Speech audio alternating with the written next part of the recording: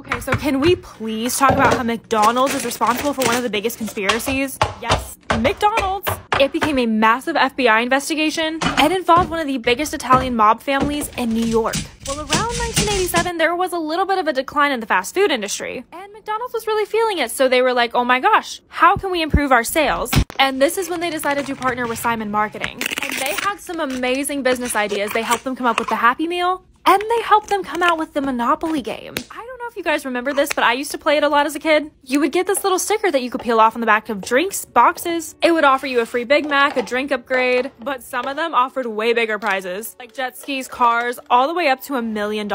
Yeah, I never found one of those. But you could always bring it back and add it to your Monopoly board. And anyone could participate even if you didn't buy anything from them. Like you could just go in and ask for a chip or else it would have been considered gambling. McDonald's sales jumped 40%, so they were making bank. But it didn't take long for someone to tip off the FBI.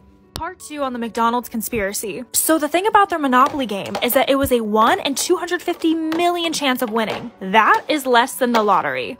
But one day the FBI was tipped off that the past 3 winners were from the same family. Like, that's actually impossible. And the name that was dropped for who was controlling all of this was Uncle Jerry. Obviously, this is a massive accusation to make. So the FBI was like, okay, let's look into this. And what do you know? All of the recent winners were from the Jacksonville area. So they were like, okay, is it someone at Mickey D's? Makes the boxes, delivers it. Either way, they had to call an immediate meeting with the McDonald's company. They didn't tell them why. They were just like, hey, you guys need to come down here. I would have been scared out of my mind if the FBI didn't tell me why they needed me. But the second the employees got there and sat down, they presented them with the case. And they were shocked. They were like, that is absolutely not possible. So rare to win this game, they should not be coming from the same area. And it was causing a major freak out. But luckily, the timing was perfect because they were about to release their next Monopoly game. And this way, they could catch someone in the act.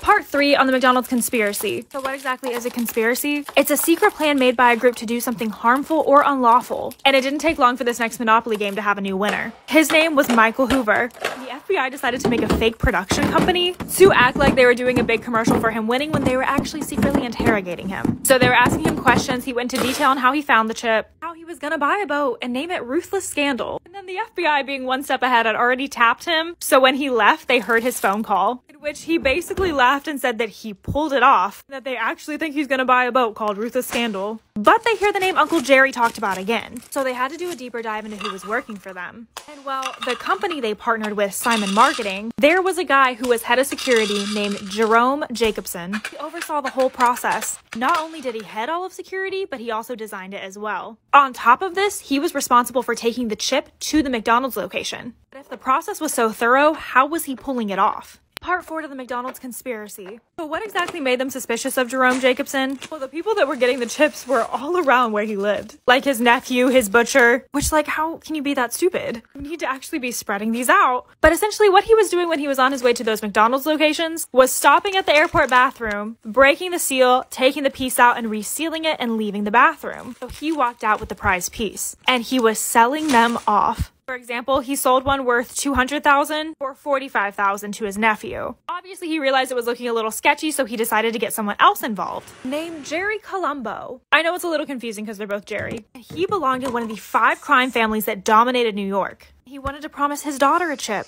If you didn't know this, that's why Jerome Jacobson was being called Uncle Jerry. I guess uncle is a term of respect in the mafia. And together they all teamed up to pick other winners, like Gloria Brown, who paid 40 grand for $1 million chip. And even Jerry Colombo himself got a Dodge Viper. With all this info, the FBI was about to make their arrest. Part 5 to the McDonald's conspiracy. The last place that Jerry sent it to before he was caught was St. Jude's Children's Hospital. I guess he decided to do something positive with his chips, but they did use that to track him down. And yes, McDonald's did let the Children's Hospital keep the $1 million chip. But Uncle Jerry was being followed by about 25 FBI agents and was officially caught. Him and 8 others were arrested, and 5 were indicted for collecting false prize. Jerome Jacobson had stolen up to 60 game pieces. He served 35 months in prison and had to pay $12.5 million in restitution. He's free though now and in his 70s. Jerry Colombo actually died in a car accident, so he was not arrested. And there's a lot of stuff around that being an inside job. It was a really sketchy car accident, and sometimes you just don't know with the mafia. Well, Simon Marketing and McDonald's sued each other back and forth, but Burger King responded by suing McDonald's for false advertising a promotion while knowing that the game was compromised. And they eventually just dropped the case.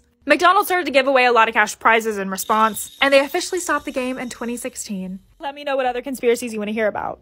So I am beyond fascinated by this conspiracy theory. First, I'm going to be showing you guys a series of images and let me know in the comments how they make you feel. I was introduced to liminal spaces whenever I was first on TikTok. The sound St. Bernard by Lincoln was going viral at the time with people putting their near-death experiences and saying that this is what they saw after they died. In all of the comment sections, people seem to be describing this place as ominous, yet nostalgic, as if we've all been here before. While the next time that I was introduced to these, it was going viral with the Daisy song, which honestly just unlocks a whole other creepy feeling. But everyone was stating that this is what their dreams look like. So why do everyone with different experiences, different lives, all feel that this is familiar? As if we're unlocking a shared stowed away memory. Well, a post that went viral on 4chan was describing these as the back rooms. What exactly is a back room? Well, in a video game, it's essentially when you no-clip out of reality, like you're passing through the limits of what you're supposed to see. So what would that mean for reality and why are back rooms there? Part 2 to liminal spaces in the back rooms. So the next question that we're going to be answering is, why do back rooms exist? These yellow decaying walls are providing people with nostalgia for a time they've never even known. Well, basically, it's a glitch. Have you ever lost something for days and then been able to find it again? Or maybe a bird flying in place, or the Mandela effect, or photos of people who look like they're time travelers. Either way, these cases defy the laws of reality. So these examples, along with finding the back rooms, are glitches. And a glitch would suggest that we're potentially in a simulation. Psychologist Carl Jung actually described our world as an unconscious manifestation that materializes. The best example that I can think of is Coraline. Think of whenever she's with the other mother. Everything that Coraline unconsciously desired is manifested. The other mother is the creator and knows exactly what to make in order to entice her. And whenever she goes out of the bounds of what's created, things start to turn to another color. Essentially, she's glitched out of reality and in her own back room. So is our universe just a projection for us, similar to how Coraline's universe was projected as well? Part 3 to liminal spaces and back rooms, and trigger warning, we will be talking about simulation theory. So are we just living in one big giant Sims game? We have very highly developed artificial intelligence and it continues to get better every day. And we are starting to have the ability to be able to create things that have awareness. I don't know if you guys saw that snake on your For You page that thought it was alive, but that's like the example that I'm gonna give. How do we know that we are not in this as well? Honestly, we don't. We just have to believe that we are real in order to live in a simulation. Like, my Sims do not know that I'm controlling them. Even Mr. Musk has stated with the rate of any improvement at all that games will be indistinguishable from reality. So who's controlling my life? Because they need to do a better job. If you are spiritual like I am, this also doesn't disprove the theory that we have a creator, it's just more of a programmer. Either way, it's just a theory, and if you guys want to go over to my Instagram page, I'm going to be talking about the levels to the back rooms. If you click on my middle tab right here, you will see the videos. And let me know what you think of this theory and what theories you want me to talk about next. Story time about how my mom made me shave my hair off. So a little background information, I was 13 years old and in 7th grade, and I had just moved to a new school this year because my grandma was really sick and my family and I needed to take care of her. And for like the first 2 months, I had a big problem making friends.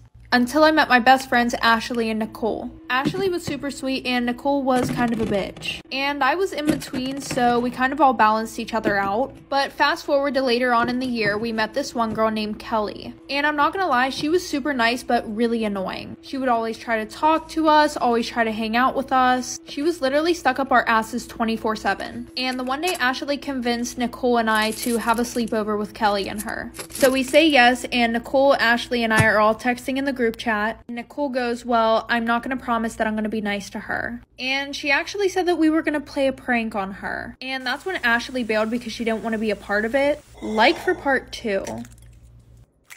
Part 2 about why my mom made me shave my hair off. So like I said, Ashley bailed because she did not want to be a part of Nicole's evil plan to bully this girl. So fast forward, Nicole and I go over to Kelly's house and I start to feel really bad because Kelly's actually super nice and she wasn't as weird as I thought she was.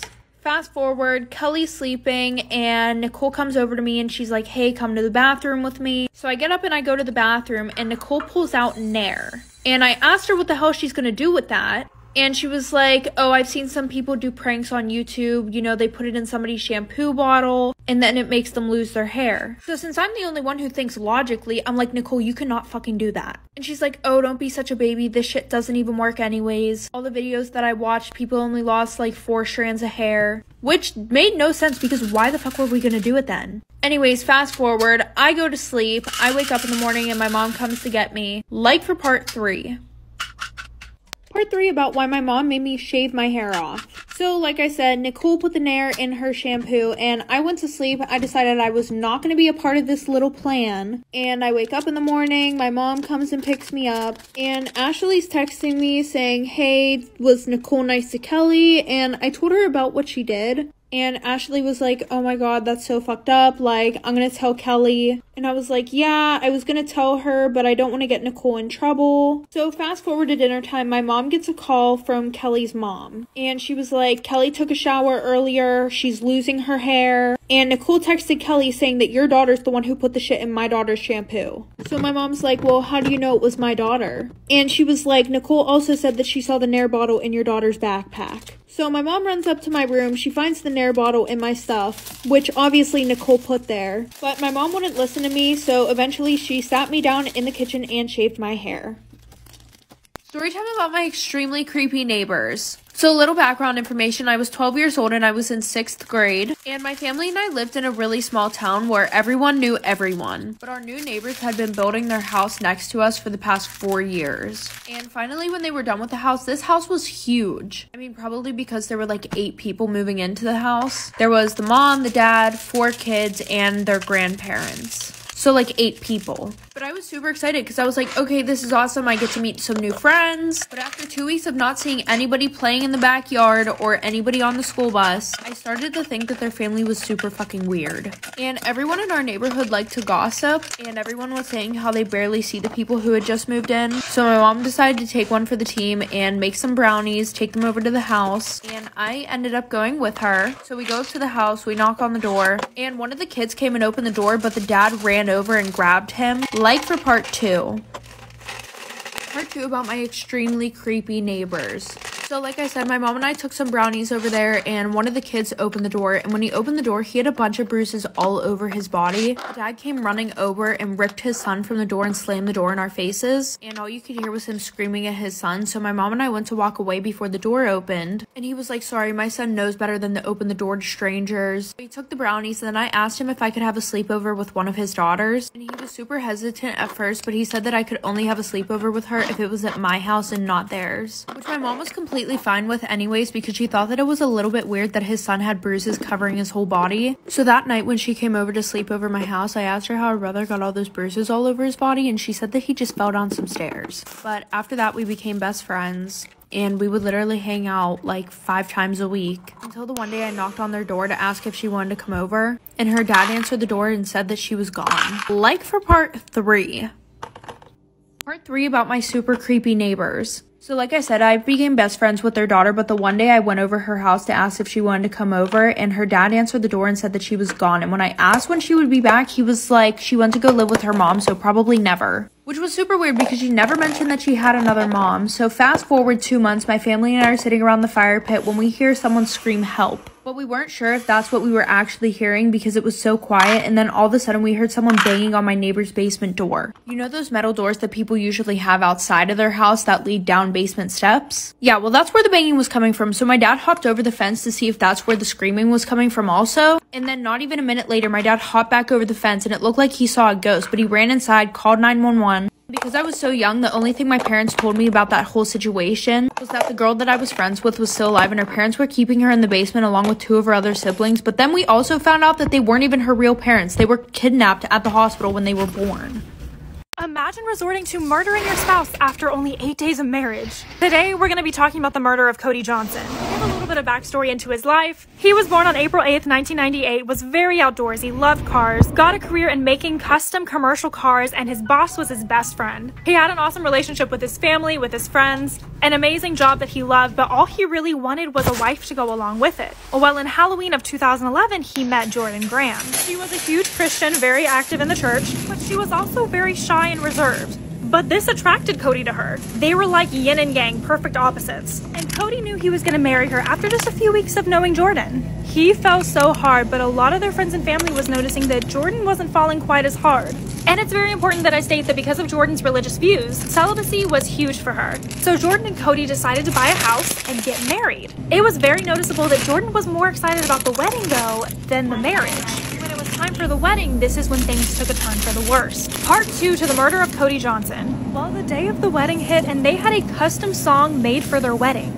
and it stated things like, "You're my safe place to fall, you help me to climb higher for a better view," and this is all a massive foreshadow. After their wedding, Cody took a week off of work as their honeymoon period to move into their new house. Well, the day before this honeymoon period was over was a Sunday, so they went to church, went to the lake, and went out to Dairy Queen with some friends. And this was the last time anyone heard from Cody. The next day occurred and he didn't show up to work. His boss, who again was also his best friend, was extremely worried. So worried that he went to his house, and when he knocked on the door for a while and no one answered, he resorted to breaking in. He was panicked, looked for evidence around the house, and found Cody's phone in the garage. But there was no sign of Jordan. Absolutely panicked, he called the police. Because of how worried his boss was, the police took this very seriously. They were also wondering why his wife didn't make this report. Well, the wife ended up texting a friend asking if they had seen Cody, saying that he drove off with out-of-town friends and didn't know where he went.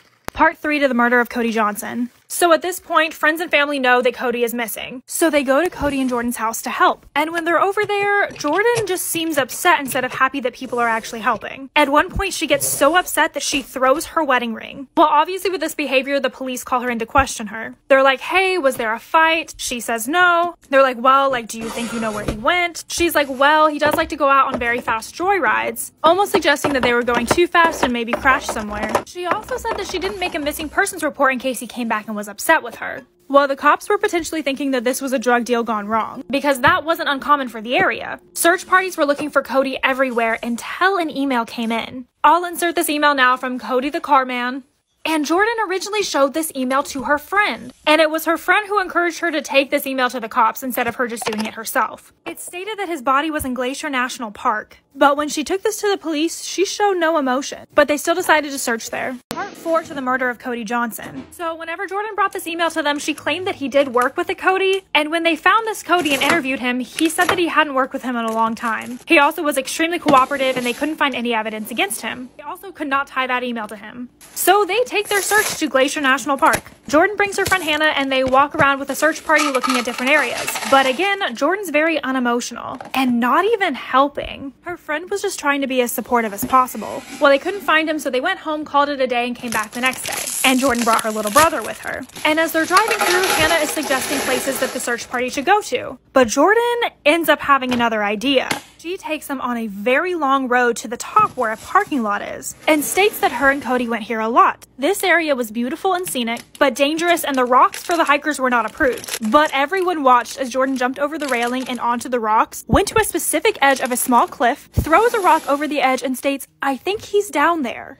Part 5 to the murder of Cody Johnson. So Jordan throws the rock over the edge and states, "OMG, it's him." Her little brother joins her and kind of looks over the edge, and it's just past the point that you can't see, but you can definitely see that something's down there, which traumatized her little brother, and he was so upset that he was physically crawling back to the car and crying. And again, Jordan was emotionless. And everyone was shocked by her behavior and the fact that she knew the right place to go. A member of the FBI had to actually climb down the tree by rope in order to confirm that there was a body down there before they even started the rescue mission, because of how dangerous the rescue mission would be. But once they were able to go there, they confirmed that it was him, he had his ID on him, and a helicopter had to come drop a 200-foot line to retrieve him. All of Cody's friends and family stated that he was afraid of heights, so he had to have been lured there. The police thought it was very suspicious that Jordan knew exactly where to go, and when questioned on this, she said the Holy Spirit just led her to this spot. Now they're super weirded out, but still don't have evidence against her. And this is when her matron of honor ended up coming forward with text messages about Jordan being scared to get married. Part 6 to the murder of Cody Johnson. So the matron of honor ended up coming forward with all of these text messages, in which Jordan was saying that she was scared to get married and scared to lose her virginity. She was also crying the day of her wedding and stated that she would freak out if he even made a move on her. Well, I guess after they got married, she pretended like she was on her period. But obviously that lie can only last for so long, so she told her friend that she ended up telling Cody she didn't want to be with him anymore after 8 days of marriage, that they got into an argument and he left. So now the police know that she's telling different people different things. On top of that, they were able to trace the IP address of the email back to her stepdad's house. So that's when Jordan knew it was time to come clean. She said she told Cody she wasn't happy anymore and they got into a huge argument, but decided to cool off a little bit at the national park, in which they got into an altercation again and she pushed him off the cliff, which didn't surprise investigators at this point.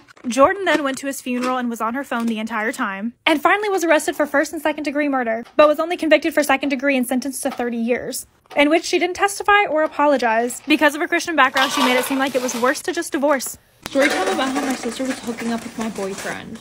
Little background information, I was 15 and in 10th grade, and I have never had a boyfriend before. Any guy that I was sort of talking to, we never made it out of the talking stage. But fast forward, I met this one guy who we're gonna call Jake, and because of how tragic my love life was, I didn't expect us to get into a relationship, but he ended up asking me to be his girlfriend. So of course I said yes. I was super excited that I had a boyfriend, and then he met my family, and my older sister and I were like super close, so I told her all about him, and she just couldn't wait to meet him. Real quick, I just want to give a big shout out to Lumino for sponsoring today's video. Lumino Whitening Kit is one of the best ways to whiten your teeth without paying hundreds of dollars, especially if you have sensitive teeth. This is the next best thing. Although I have veneers, they only cover the front of my teeth, so my teeth can still be very sensitive to certain chemicals that other brands use in their products. If you guys want to go check out their 7-pack for under $15, the link is in my bio. So whenever he met my sister, she was being super talkative to him, and I thought it was just because she was excited to meet him, like for part 2. Part 2 about how I found out my sister was hooking up with my boyfriend. So like I said, he came over, he met my sister, they got along super well. Fast forward, my parents decided to have a family gathering, and my sister was like begging me to invite my boyfriend, which I didn't plan on inviting him at all because my family is super annoying and would make a big deal about the fact that this is my first boyfriend. She was like, okay, but if you guys are seriously in a relationship, I think that he should meet your family. So I ended up inviting him. So my mom called me to the kitchen to help pass out drinks, which was super annoying because my sister was literally doing fucking nothing. So after I'm done with that, I'm looking for my boyfriend and he's nowhere to be found. So I go upstairs, and as I'm about to walk up the stairs, both of them come down. And when I asked what was wrong,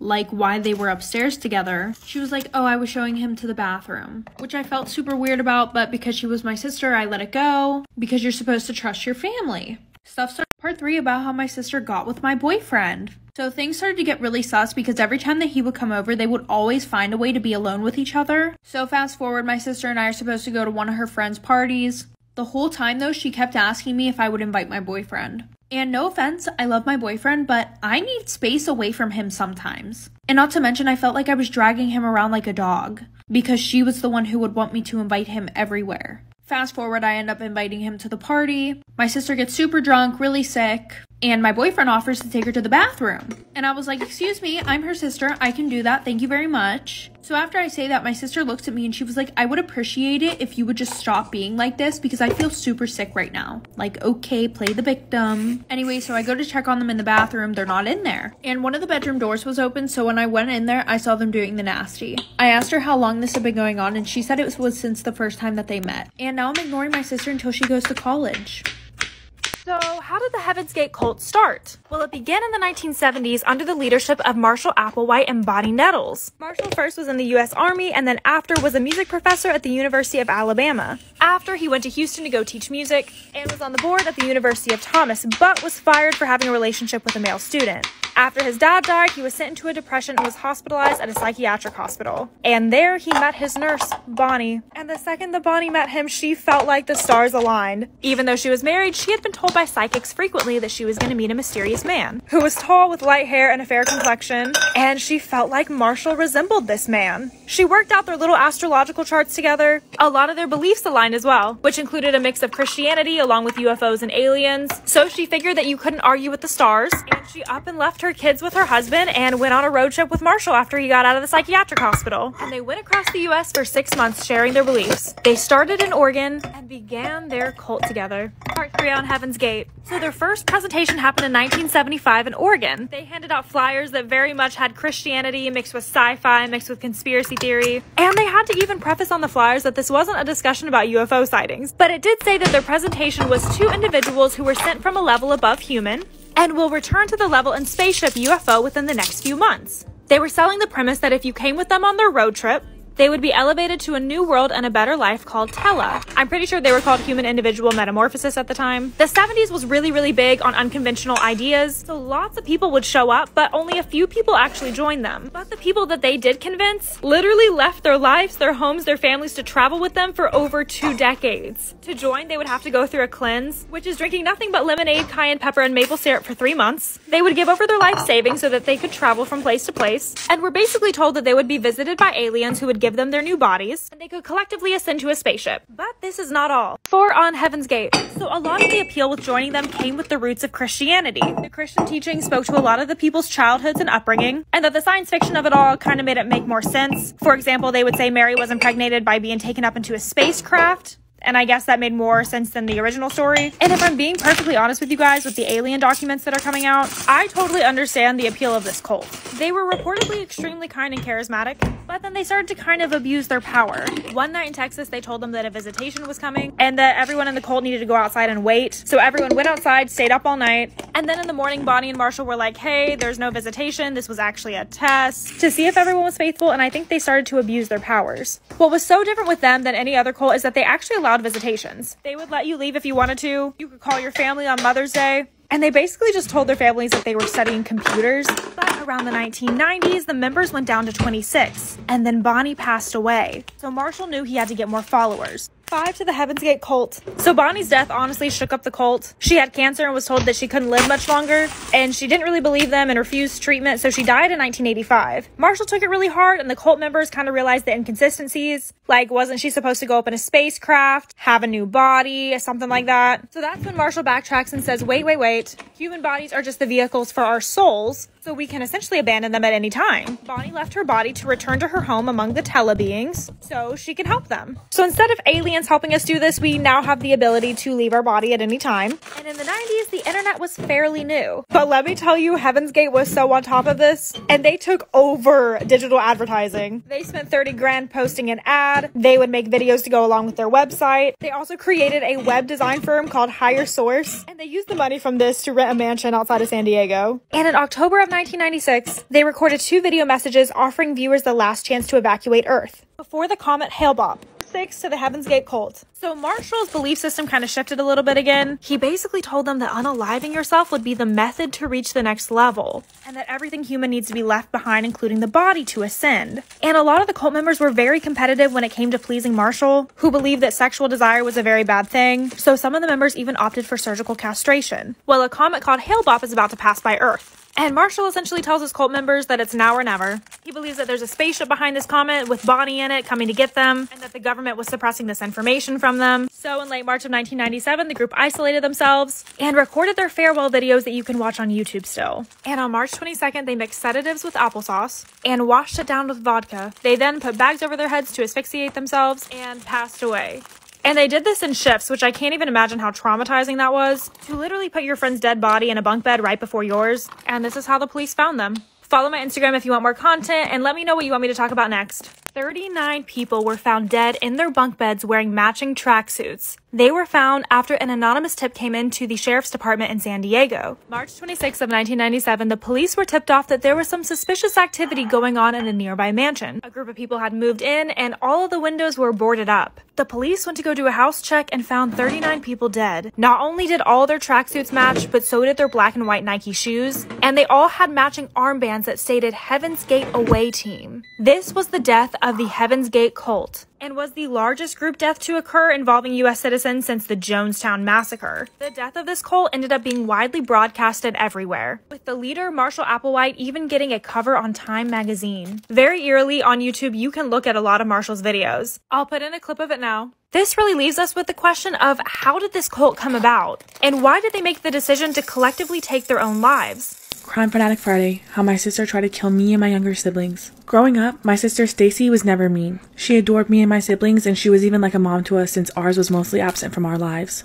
We lived with my dad and grandma, who did their best to make sure that we had a good relationship with our half-siblings. My sister went to go live with our mom because she wanted a relationship with her. After this, I hardly ever saw her until one weekend when my grandma decided to let me go spend the weekend at my mom's. That weekend, my sister was crying out for help when she was beaten by my mom's boyfriend. She ran to my grandma's house, who lives over an hour away, but decided to come back. When she got back home, she was sick and throwing up blood. She asked my mom to take her to the ER, but my mom just shrugged it off and told her that she was being dramatic. This is when my mom decided to go out drinking with her boyfriend and force my sister to babysit me and my younger siblings. I was 5 years old and my siblings were 1, 2, and 4. My sister reached her breaking point and lost it. She completely trashed the trailer home and broke everything into pieces before turning her attention to us. She tied us up, gagged us with clothes, and duct tape over our mouths. This is when we heard gunshots followed by the smell of smoke before passing out. Crime Fanatic Friday Part 2, how my sister tried to kill me and my younger siblings. After smelling the smoke, my little sister and I passed out. I remember waking up in the ambulance and finding out that my older sister Stacy had found my mom's gun. She started firing it off at the ceiling of our home and then lit the couch on fire, trying to set fire to the trailer with us in it. Then she went outside and called the police. She told them that she had fallen asleep and 2 men had broken into our trailer trying to rob us. She told them that these men hit her in the head with a gun, and when she regained consciousness, she ran outside because she smelled the smoke. Obviously, the police didn't buy any part of her story, and she ended up confessing that she was tired of babysitting us, which is why she did it. She was put on trial when she was only 16, but got tried as an adult and sentenced to 10 years in prison. Stacy passed away last year from self-harm by means of hanging. She was only 25 years old. The news articles got all the details wrong and painted her in a bad light. Her life wasn't easy and she was crying out for help, but no one was listening. I've forgiven her for what she did. I love her and I wish that she rests in peace. This is why you should think twice before getting put to sleep at the dentist. I always had bad teeth growing up. When I was younger, I would stay up late eating candy and drinking soda without a care in the world. A few years later, my teeth needed some serious work. My mom didn't make a lot of money and also didn't care too much, so I never got them fixed as a kid. When I was 18, I got a job and made it a priority to fix my teeth with the money I earned. I did some research online for an affordable dentist and found one that would take my job subpar insurance. When I arrived for my first visit, I immediately noticed the office was worn down and old. From the moment I got there, something didn't feel right, but I chalked it up to being nervous because I was scared to see what the dentist had to say. I also couldn't help thinking about the potential pain of getting my teeth fixed. After the dentist made his initial assessment, I noticed he kept putting his hand on my shoulder as he was talking to me, which made me a little uncomfortable. He said I needed serious work done and advised me to be put to sleep to make it pain-free and easy, to which I agreed. I came in about a week later and was put to sleep while he worked on my teeth. I was pretty groggy when I woke up, but I noticed pretty quickly that something was wrong. I was terrified to realize that my bra was lifted up on one side of my chest. My experience only got worse from here. Part 2, why you should think twice before getting put to sleep at the dentist. A million things were going through my head when I woke up. I thought that maybe when I was groggy, I was moving around and my bra rode up on one side. I didn't want to believe that anything bad happened when I was put to sleep. I thought I was overthinking it and told myself that it sounded crazy, but it was lingering in the back of my mind. When I went back for my next appointment, I told my dentist that I wanted to stay awake. However, he kept arguing with me and trying to convince me to be put under again. I flat out told him that I was uncomfortable with being put to sleep for a second time and refused. He was annoyed and upset, which was a big red flag for me. I ended up just leaving and getting my work done somewhere else. I also filed a report of exactly what happened and what I experienced with this weirdo. A few months later, I received a call stating that the dentist I filed a complaint against was arrested. More information about my complaint was needed to build a case against him. It turns out this dentist and a few other staff in his office were abusing female patients that they put to sleep before working on them. Multiple patients filed complaints about this guy, which sparked the investigation. After this, his practice was shut down and his dental license was taken away. He ended up getting a much-deserved hefty prison sentence.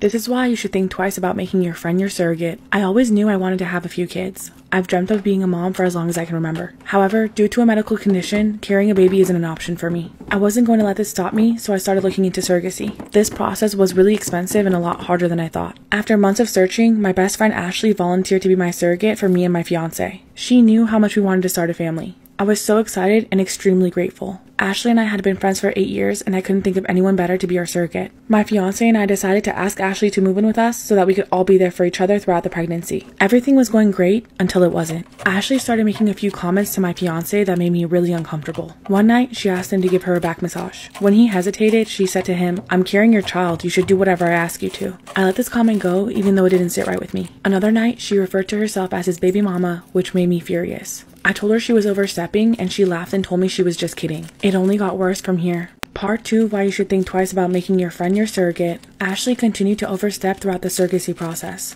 One night, she told me she didn't like the name that I picked out for my baby and started giving me recommendations on what she thought the name should be. As it got closer to the due date, Ashley told me that she had thoughts about moving in permanently and raising the baby with my fiance and I, which was never part of the plan. When I shut that down, she seemed bitter. I could tell she had developed feelings for my fiance, which made it even more awkward. I knew I made a terrible mistake picking her as my surrogate. After my daughter was born, Ashley stayed with us for a little while longer, even though it wasn't part of our initial agreement. She wanted to spend every second holding our new baby girl, and I could tell that she was getting overly attached. We decided to tell Ashley our observations and told her that she had to move out before things got worse. She didn't take this well, and when she left, she told us that she didn't want to hear from us anymore. A couple years later, Ashley reached out to us and asked if she could come over and see us. When she came over, she told my daughter right in front of me that she was her real mom and that she'd find out when she was older. I couldn't believe it and immediately asked her to leave. Luckily, I haven't heard from her since. This is why you shouldn't use your real name online. When I was younger, I was really into meeting friends online and I always used my real name as my user on the websites. After I turned 18, I matched with someone that lived a few states away. His name was Matt, and he was 21 years old. We quickly became friends, and soon our friendship turned into a virtual friends with benefits situation. We talked all the time and sent risque photos over Snapchat. After a month, things started to shift. He quickly became extremely clingy and would get angry if I didn't text him back right away. I felt uncomfortable and distanced myself as his behavior escalated. Finally, I told him our friendship was no longer fun or healthy, apologized, and blocked him on everything. A couple days later, someone with my full name as their user added me on Snapchat. When I accepted, they started insulting me and I instantly knew it was Matt. He said he wanted to be with me, and when I disagreed, the threats started. He sent my work and home address along with emails and numbers which belonged to different people I knew. He threatened to send all our conversations and my nudes to them. I was terrified and quickly blocked him, but he kept making new accounts to harass me. Eventually, he stopped and I thought it was the end of it. Until one late night after work when I walked to my car and noticed a car parked facing mine with their high beams on. Part 2 of why you shouldn't use your real name online. I ignored the car, got in mine, and drove off. Almost immediately, I noticed the car was following me. I decided to drive away from my house and then to a Walmart to lose this person in the busy aisles, but they were on my tail the whole time. Panic set in as I drove even further out. When we came to a red light, they switched lanes and came up right next to my car. I was so scared I didn't turn my head fully, but just a little to get a glance of who it was. I didn't need to see his whole face because I instantly knew it was Matt. He waved at me, but I looked forward the entire time. He had driven hundreds of miles just to stalk me. My heart was racing and I voice dialed my friend. A few lights down, I looked over and saw him wink and smirk at me and then finally take a right turn. I went to my friend's and stayed the night. When I got home in the morning, my sister told me that someone dropped off roses for me in the middle of the night. When I plugged my phone in and checked, there he was with a new account to harass me again. As a last-ditch effort, I lied to him and told him that I met someone else and that's why I couldn't talk to him anymore. For some weird reason, he respected this even though he was a little angry. I blocked him one last time, changed my user on all websites, and have been careful ever since. So you guys know Jack the Ripper, right? Well, this guy not only outlasted and outdid him, but he put New York in one of the biggest states of fear and taunted investigators for years. Before we get into who he is and why I don't think he acted alone, let's talk about what he did. The first kill he ever made was stabbing 2 young girls on Christmas Eve of 1975. At this time, New York was in absolute shambles. People were being killed and assaulted all the time. Robberies were happening, bodies were being found, and the police really couldn't keep up with everything, so whenever this happened, it wasn't like a big news headliner. Well, a few months later, 2 girls were shot sitting in their car. Both of them ended up surviving, but it happened so fast that they didn't have any information on the suspect. Just some .44 caliber bullets left on scene. Well, the next attack occurred whenever this couple was sitting in a car. They reported that the whole car felt like it exploded, and the girl looked over and saw a bullet wound in the guy's head. Because of the bullets used, the police were able to make the connections. Part 2 to the son of Sam. So the police noticed that the same shell casing was used, and so far all victims were female with medium-length brown hair. Well, it did not take long for another attack to occur. A man approached 2 women asking for directions. When he asked, he took out a gun and shot both of them, leaving one paralyzed with a spinal injury. And then after this came another couple sitting in a car. The police, having no leads, were like, okay, we're gonna need to announce this to the public that we have a serial killer on our hands. They released the few sketches that they did have, hoping for a lead. He was announced in the paper as the .44 caliber killer. The police also let the public know that he was looking for women with medium-length brown hair. So many women during this time cut their hair, dyed it blonde, whatever, so that they didn't match this profile. After this came out, he ends up killing another girl on her way home from school, and another couple who was sitting in their car on a date. But this killing was very different. This time, he actually left a letter for the police. I'm going to insert the letter. He introduces himself as the son of Sam, and his wording is just a little off. So the news decides to write him back. Part 3 to the son of Sam. So let me just talk a little bit more about this letter before we get into it. He obviously refers to his father as Sam and himself as the son of Sam. He paints his father as this very abusive figure that's essentially making him kill. He refers to himself as Beelzebub and as a brat, and we'll get to this later. So a very famous news article writer at the time named Jimmy Breslin writes to him begging him to stop. And not only does the son of Sam respond to him, but Jimmy publishes his response. This changed journalism. I'll put the response right here, but he uses words like "from the gutter," Sam's creation. Meanwhile, the public is preparing for the anniversary of his first killing. Pepper spray has been sold out, everyone is terrified, and it just so happens on the anniversary, a blackout occurs.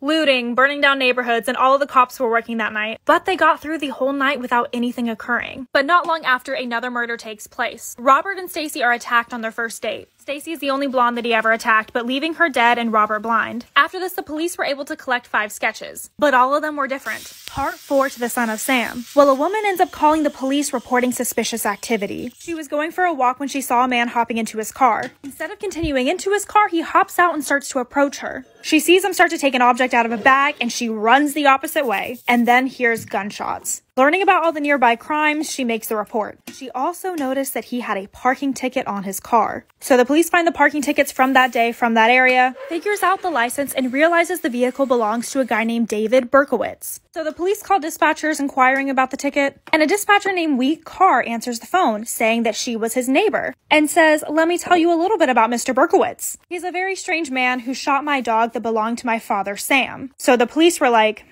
Sam. Well, they get to his house and break into his car without a search warrant, and they find a lot of evidence, including a rifle, a map of the crime scenes, and a letter. So they wait for him to leave his apartment, and when he does, they ask him if he's David Berkowitz. And he responds with, "No, I am the son of Sam, and you got me." Part 5 to the son of Sam. So once they found and arrested David Berkowitz, they brought him in for questioning. And it only took investigators 30 minutes to get him to admit to everything. And his reasoning behind the killings was because of a 6,000-year-old demon dog who was speaking to him through the dog of his neighbor. He was the one calling the shots and demanding him to kill. And one particular investigator that was very obsessed with this case, named Maury Terry, was wondering why he didn't match any of the sketches. It's normal for eyewitnesses to be wrong to some degree, but you wouldn't describe Berkowitz as being 6 foot and blonde. There was also some worry if the evidence would even hold up in court, because they got it without a search warrant. But in court, David admitted to everything, so they didn't even need evidence. He was sentenced 25 years to life for each murder. So case closed, right? Well, if we look back to the letter, there's the name John Wheaties. Wheat Carr and John Carr are Sam Carr's children, Berkowitz's neighbors. And from looking at the eyewitness sketches, the sketches look more like John Carr, Sam's actual son. Story time about how my grandma almost got me grounded. So a little background information, I was 14 and in 8th grade. And there was this boy that I really liked who lived like 10 minutes away from me. So the one night he asked me if I wanted to hang out. And my mom was strict about me not hanging out with people after 7 o'clock at night. Especially a boy. I wasn't even allowed to hang out with boys. And my grandma, my mom, and my brother and I all lived together. And we all had our own rooms. Mine was on the first floor of the house, so I snuck out the window and I went and hung out with him. So I snuck out at around 3 and came back at around 4 a.m. And my grandma comes into my room to wake me up for school. And I guess that I had been laying on my side and my hair was like pulled up, because literally all I remember waking up to is her smacking me up out of my sleep and screaming at me because there was a hickey on my neck. She's like, "I'm telling your mom whenever she gets home, your window's gonna be screwed shut." And I keep telling her it's not a hickey, so she calls my brother over. And he's like, "Yeah, that's definitely a hickey," because he likes to kiss her ass. Like for part 2. Part 2 about how my grandma almost got me grounded. So like I said, she's like, "I'm telling your mom," and I keep telling her that it's not a hickey. And thankfully, my mom already went to work. She had work at 6 a.m. So I got on the bus, I go to school, and I'm talking to my friend and telling her about how I'm literally gonna be crucified whenever I get home. And she told me about how her older sister was in like the same situation that I'm in now. So she texted her older sister asking what she did because she never got caught. And I was like, okay, well, if she used makeup, my mom's gonna find out because she's not dumb. Well, apparently her older sister burnt herself with a curling iron. Yes, literally burnt herself, but she ended up getting away with it. So fast forward, I get home at around 3 o'clock and I sneak in through the back door so that way my grandma won't see that I came in the house, because she literally would have made me sit in the living room until my mom got home. So I go upstairs and I burn myself with a curling iron, which is not fun. Like for part 3. Part 3 about how my grandma almost got me grounded. So like I said, I snuck in through the back door so that way my grandma wouldn't see me, because if she saw me, she would have made me wait in the living room with her until my mom got home. So, you know, burnt myself with the curling iron and my mom gets home. And since I'm on the first floor, I can literally hear my grandma talking to my mom and my brother, of course. My grandma's like, "Yeah, she has hickeys all over her neck," which is literally an exaggeration because there was one small one. So my mom calls me out to the living room. I go out and she's like, "All right, show it to me." And I'm like, "Show you what?" She's like, "Don't play stupid. Your grandma already told me the whole situation." And I was like, "Mom, I literally burnt myself with a curling iron." And my grandma's like screaming and freaking out because I'm lying. She's like, "You better tell your mother the truth right now, da da da da da." So I show the burn to my mom. She looks at my grandma and she's like, "So you're gonna tell me that's not a burn on her neck?" And she was like, "That's not how it looked this morning, blah, blah, blah." So I got away with it, but now my grandma literally stalks me to see if I'm doing anything wrong so she can tell my mom. Why does the entirety of the Denver International Airport have barbed wire facing inwards? Almost like a prison, it's trying to keep something in. The Denver International Airport is home to so many conspiracy theories. I went there several times within my own traveling, and whether you believe the conspiracy theories or not, it is so hard to argue that the entire airport is not suspicious. DIA was built as a replacement to the Stapleton Airport, even though nothing was wrong with the airport before. It was supposed to be done in 1993, but it didn't end until 1995, the final budget being $4.8 billion. And if you guys don't know this, that exceeds normal airport price. And to put it into even more perspective, this airport and its grounds are bigger than Manhattan. So what was the purpose of making it so big and expensive? The builders for the DIA worked under multiple contractors, so it's rumored that no one knows the true scope of this project. But maybe the architects wanted it this way.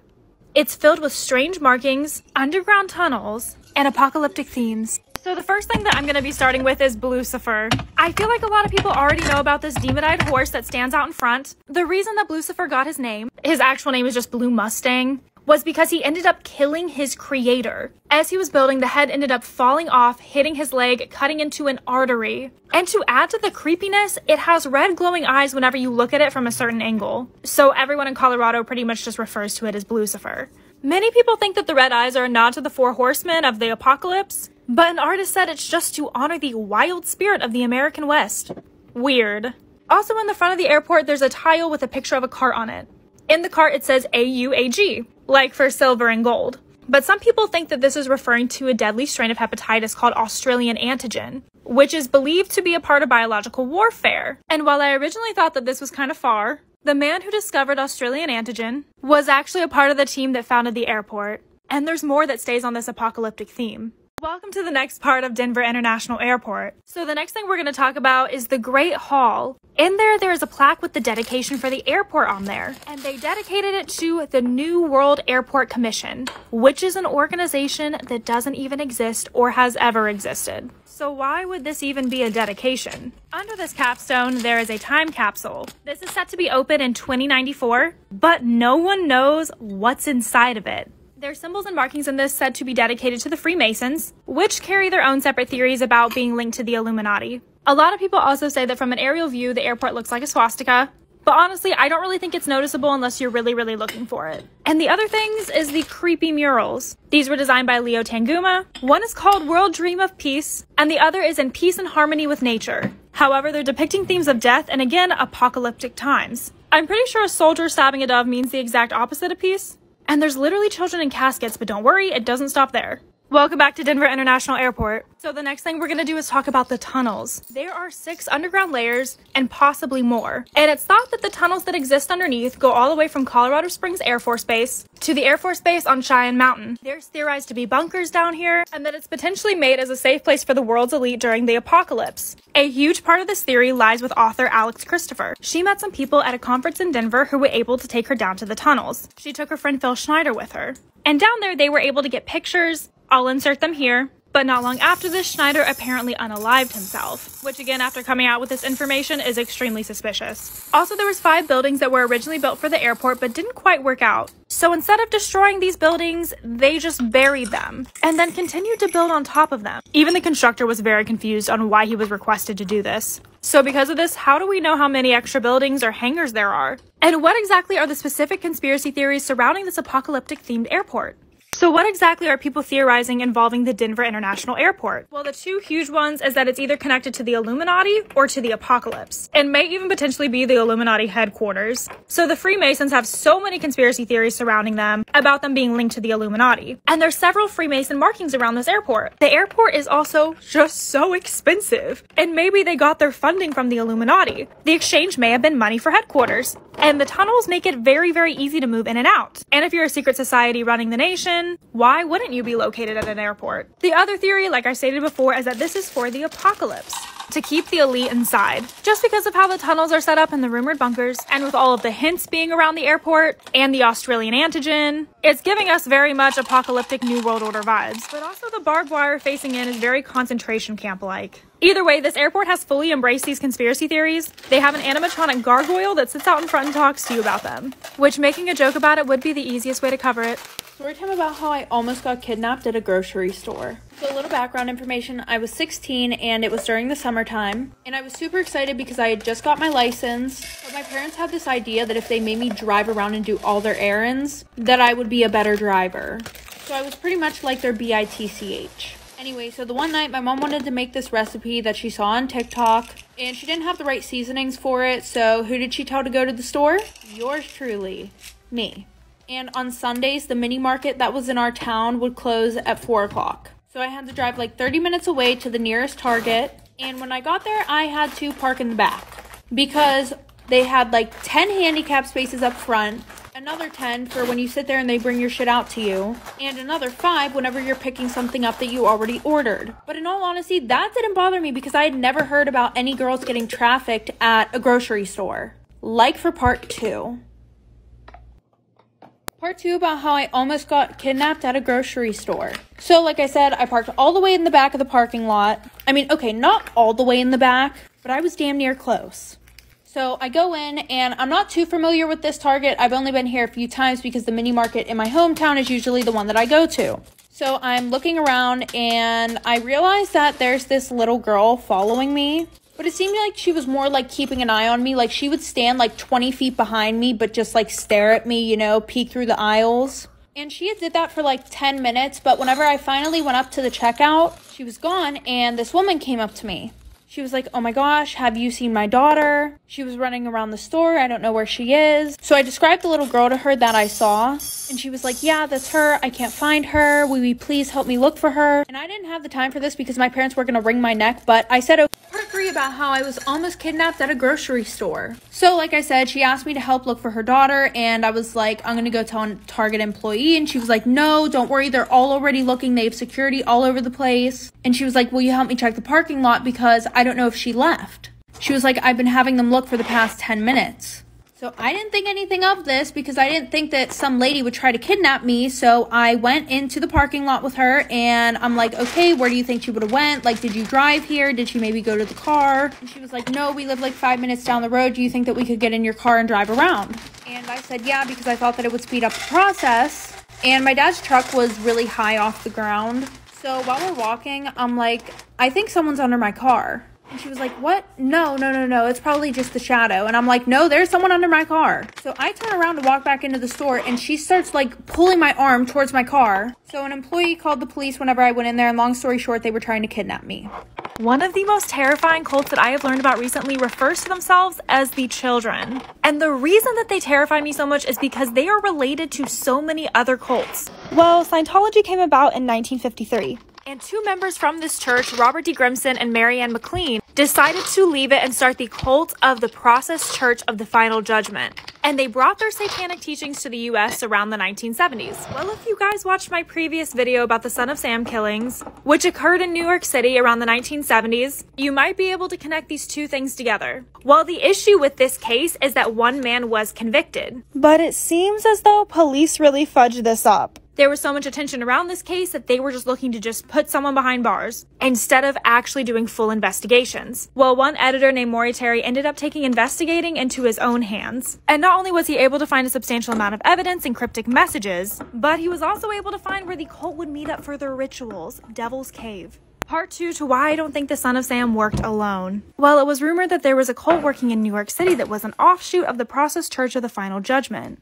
They referred to themselves as the Children and ended up in Yonkers. Well, when Maury was doing his investigating, he was let know by several people that their rituals were done in Untermeyer Park, an estate that used to be absolutely beautiful. But as you can see from the pictures, there's now an abandoned pump house. And when investigating this, trigger warning, they found blood on the walls and blood on the ceiling and symbolic writing. Not only this, but dead animals were everywhere, including specifically dogs. So then it was time to look back at David's letters, in which he made cultural references to Beelzebub, which is the demon known as Lord of the Flies, and Brat, which is a small devil. He also ended his letter as From the Gutters, which was quite literally the nickname for the abandoned pump house. And when holding how he signed his name at the end of the letters to the mirror, you can find the words Sam and Carr and Burke in it. So where were the actual sons of Sam, and why hadn't they been questioned? Part 3 to why I don't think the Son of Sam worked alone. Well, after Maury had taken an investigation into his own hand and was seeing all these connections, he went to the police with it. And he was essentially just told to shut it down. That they had their man behind bars, there's no way other people worked with him. Even though there was clear indications that he was working with a cult, and none of the eyewitness sketches even looked like him. So the last thing to do would be able to tie the sons of Sam to the actual case. So John, Michael, and Wheat Car were all the kids of Sam, Michael and John specifically being the sons. After talking to neighbors, there were several stories about Sam beating them. Their father Sam struggled with alcoholism, and this was all included in the letter that David wrote. So Maury's like, okay, let's go do investigating in the place that they were from, Minot, North Dakota. And when they got to their hometown, they were told by everyone that they were legitimately cult leaders. There was accounts of them sacrificing dogs, drinking blood, all of the work. So Maury was like, okay, we need to actually get a hold of these guys. Maybe they'll be open to talking about it. But soon after that, it was reported that they both mysteriously died. Part 4 to why I don't think the son of Sam worked alone. So how did the other suspects mysteriously die, you might be asking? Well, one randomly unalived himself, while the other died in a mysterious car crash, which is entirely suspicious. So after adding all of this evidence together, they were able to release it to the public, and it made sense that Berkowitz would have had other people watching, other people holding the gun, other people doing the killings, all orchestrated by a cult leader. But because their main suspects for this case were now dead, there wasn't really much that they could do. Maury was trying to prevent this from happening again though. Like, what if the children decide to send another member of theirs out? Either way, their parent cult, the Process Church of the Final Judgment, was neighbors to Charles Manson, and is where he got many of his own foundational ideas for his cult. So it's so clear that these connections run deep. Let me know what you guys think of this case. Let me know if there's anything in this that you want me to talk about next, like Scientology or Charles Manson, or if you want to hear more about the Process Church of the Final Judgment. Either way, follow my Instagram for more content. Story time. My boyfriend cheated on me with the girl best friend. So a little background information. I was 17 and a junior in high school, and my boyfriend and I have been dating for a year. But just a little backstory about when we got together. So there were definitely some red flags that I missed, okay? One of them being that he had a girl best friend. And I don't care what y'all have to say if that makes me insecure or what, but coming from someone who has been the girl best friend, I knew this was not good at all. Especially whenever we first started dating and she was still being super friendly with him, meaning she would hold his hand, she would hang on him 24/7. And when I told him I was super uncomfortable with that and I felt like there needed to be some boundaries, he was like, yeah, I told you what it was whenever we got together. So if you don't like that, then just break up with me. Looking back on it now, that was also a red flag because I feel like he was telling me to break up with him so that way he didn't have to break up with me, like for part 2. Part 2 about how my boyfriend cheated on me with the girl best friend. So like I said, she would still hang all over him and he pretty much told me, if you don't like that, then you can leave. Obviously, I did not want to leave because I liked him and he was my boyfriend. So I just kept putting up with it, and eventually, you know, we got 6 months into our relationship. So at that point, I'm thinking maybe I have a little bit more authority, you know, to be like, hey, I don't like the way that she acts around you. You guys can't hang out like that anymore. And they would hang out alone together. He would take her to dinner. I literally tried telling him that the stuff that they do together is relationship stuff. And he was like, that's not true at all because we did all this stuff before you and I even got together. So anyways, like I said, 6 months in, I'm like, hey, I don't like the way that you guys are hanging around each other. Once again, he gives me the same excuse. So he pretty much said that he didn't care. And the one night him and I were supposed to hang out, but he canceled on me last minute. And her and I didn't get along, and she never Snapchatted me before, but then I get a Snapchat of her and him making out at his house. This is why you should be careful doing private events as a stripper. I worked as a dancer for a few years. Most nights I worked at the club, but sometimes I did private events to make some extra money. I always took one of the bouncers that I knew from the club as my bodyguard and gave him a cut of what I made. I also only agreed to small events with a max of 10 to 15 people. One day a guy called me and booked me for a small birthday party for his brother. I explained the rules. No touching or grabbing, nothing sexual would be happening, and I only do what I'm comfortable with, to which he said he understood. I picked up my bouncer friend Tank and headed out to the event. When we arrived, we immediately noticed it was a huge party of at least 60 to 70 people, all of them being men. Tank asked me if I was still comfortable dancing for the party, and I agreed since we were already there. The group of men were really loud when I walked in, and they were extremely intoxicated, which was the first red flag. A few guys instantly started touching me, and Tank lightly pushed them away, telling them no touching and that the show hasn't started yet. While we were walking to the bathroom to change, another guy grabbed my butt. Tank pushed him off and started arguing with him. At this point, we should have left, and if I knew what was about to go down, we would have. Part 2, why you should be careful doing private events as a stripper. I went to the bathroom to change into my dancing clothes and get ready. I could hear the guys asking where I was and getting hyped up. I went to the living room where I'd be performing and started dancing for the party. I got close to the birthday boy and a few guys started aggressively grabbing me in places they shouldn't. I looked over and saw Tank leaning over the couch, warning the guys to stop touching me. A few drunk guys came up to Tank, put their hands on his chest and pushed him back, telling him not to worry about me. I could tell things were about to go downhill fast. When the song finished, I told him I was going to change my outfit, grab Tank, and rush to the bathroom. Tank told me it was time to go and said we should sneak out through the open garage door. I quickly got dressed and we snuck into the garage. The guys instantly noticed we were leaving and pursued us. As we were running for the open garage door, it began to close on us. We were barely able to make it out. About 15 guys ran out after us and Tank told me to run to the car. As I was running, I looked back and saw Tank pull out a gun and tell them not to come any closer as he was backing up. Luckily, he was able to get to the car with me and we sped off. After this incident, I stopped doing private events.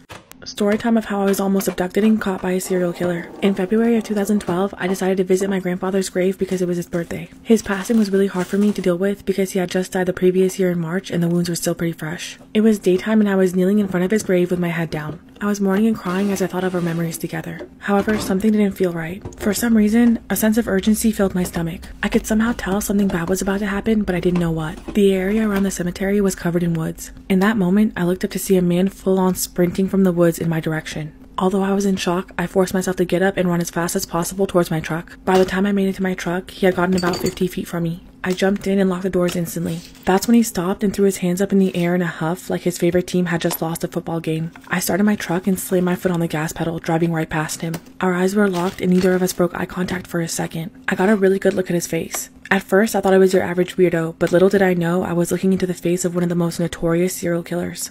Part 2 of how I was almost abducted and caught by a serial killer. A few years after this incident, I was at work, bored out of my mind, and decided to download an app. This app had a ton of paranormal, cryptid, serial killer, and UFO articles. As I was browsing through the serial killer articles, I came across one that made my heart drop into my ass. Israel Keyes. He was widely known for murdering an underage girl in Alaska, dismembering her body, and dumping the pieces into a frozen lake. He would travel across the US burying kill kits in places long before he ever committed the crimes. After he murdered Samantha Koenig in Alaska, he traveled to Texas for a wedding in a city not too far from where I live and disappeared for a bit. Not even his own family knew where he was. He was arrested in Lufkin and brought to a city 1 over from me before he was extradited back to Alaska to stand trial. A year ago, I found a book on him and read about his crimes. At the end of the book, he described some of his favorite places to abduct people were public parks and cemeteries. I often wonder if there's a kill kit buried in the woods of the cemetery that he tried to abduct me in. You were fast, Israel, but I think that my grandfather was watching out for me that day because I was faster. Storytime about how someone broke in when I was babysitting. When I was in high school, I worked as a babysitter to make some extra cash. I posted flyers in the city I lived in with my rates and my number. For the most part, everything was always fairly normal, but that was about to change. One day I got a call from a woman who asked if I could babysit her 2 kids on a Saturday, but she asked if I could stay overnight as she wouldn't be back in town until the next morning. I had never done an overnight job, but she offered to pay me triple of my regular rates and said I wouldn't have to cook as she would leave money so I could order pizza.